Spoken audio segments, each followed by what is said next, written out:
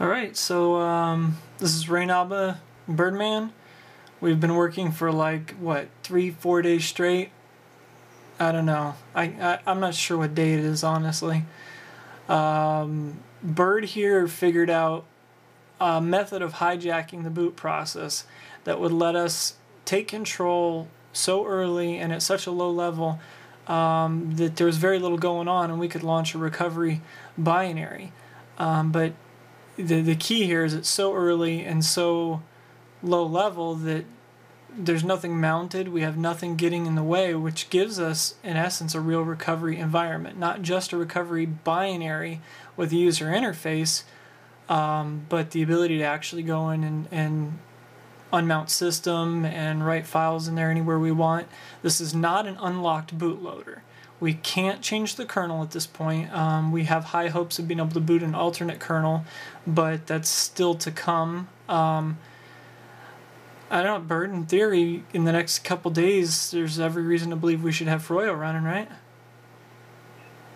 Okay, he said yes. I didn't think about this. You don't have audio on him right now. We didn't think quick enough. So you have to lip read. He said okay. So anyway, the big event, which y'all been waiting for, my Droid-X is off right now. The process here only involves 3 files. One is the one we hijacked. One is the actual, it's a script that I created that stores tar in it, self-extracting installer in all essence, but it installs to a tempfs. So it's only there while we need it to be there, and it's gone when we're done. And then there's a third file that triggers the bootloader, or the recovery to boot up. If the file's there as the phone boots. BusyBox? Yeah. Oh, BusyBox has to be implemented in system bin, and the phone's got to be rooted. You got to have SU. Sorry. Thanks for clearing that up. But anyways, the phone boots. If this file system cust.rec exists, it'll boot into recovery. If it doesn't, it will not. As soon as it starts booting, it will delete the file so that if something goes wrong, it'll reboot into Android and you don't get stuck in a recovery boot loop. So anyway, here's my phone. This is the first time I've done this, honestly. He's been doing all the testing. I've been writing scripts and passing them over to him. I mean, he's writing scripts too. I'm not doing everything by any stretch. But I haven't had a chance to actually boot my phone, and so we're going to do it right now.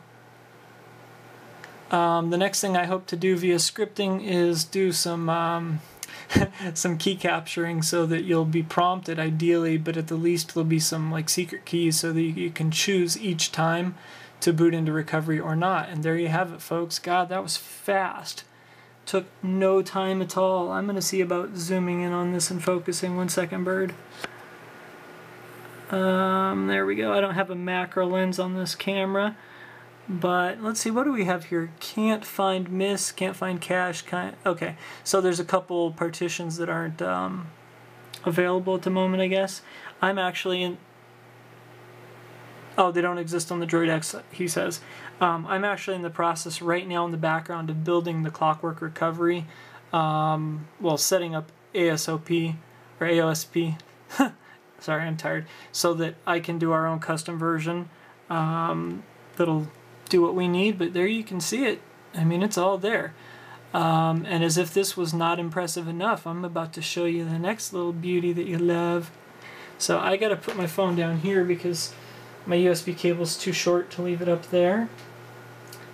I'm gonna plug in, and let's see if I can't pull up a new terminal real quick.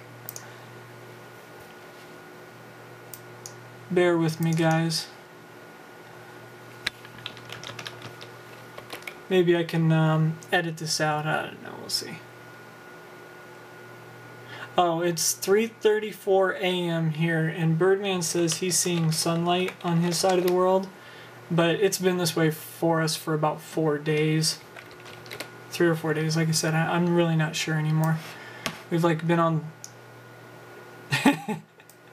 Yeah, the sun has been rising for 4 days. We never actually see it finish. We eventually collapse and on the verge of death, disappear. Okay, Bird, I'm going to cover you up for a minute so I don't screw up my camera angle here. And zoom in. Let's see what we can do. Can I zoom in some more? It's 1080p, so you ought to be able to see it just well enough, I hope. Okay, so I should be able to go ADB shell, error device not found, bird. What do I need to do? Okay, so we're back, and I've figured out what's going on. It turns out USB needs to be connected when you boot into recovery if you want to do ADB shell.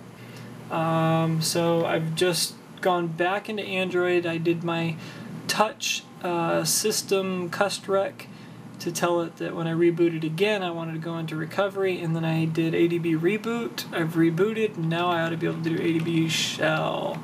And look at that, immediately we're in SU. And you can see how minimal mount is right now. We've got dev proc sys, we got a tempfs for SQLite, a bunch of tempfs's, and then you can see system and pre-install are mounted. Systems read write. Pre-install has to be mounted for our process because we use it to help boot. And at this point I'm going to hand you off to Bird because he wants to show you a couple things. Give me a second, Bird. I'm going to get you back focused here. If you want to switch, you're going to switch back over to your terminal, right? Yep. So if you want to do that, I'll get you focused. All right.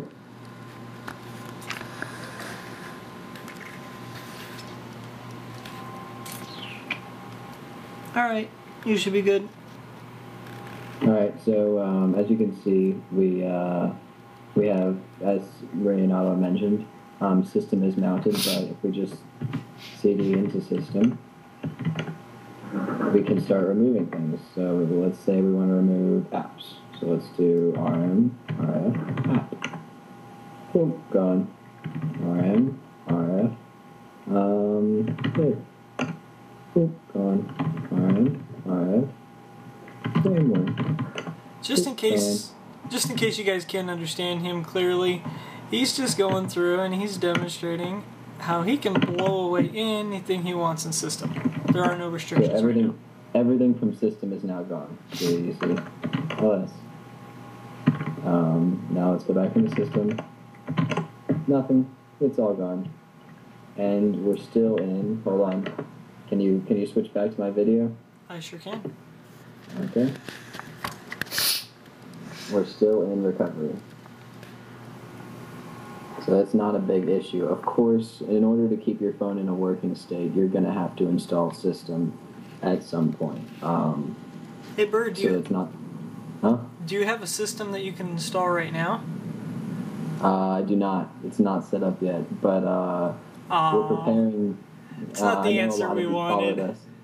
I know a lot of you followed us when we got the dev phone that has 2.2 on it, and we're working on getting that system image packed up so that I can install it, and that's actually the next step that I'm going to take sometime after I got some sleep. So, alright, you have anything else to say?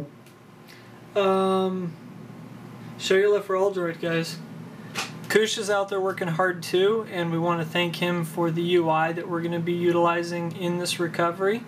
But for those of you that didn't follow, it was done at All Droid first, just as Birdman did root, and just as we're going to be bringing you Froyo. We're on a roll. Who knows how long it'll last, but the more of you devs that come over and take advantage of the resources I have to provide you, it only gets better. You got anything, Bird? Nope, I'm good. Okay, guys. Have fun. Catch you later.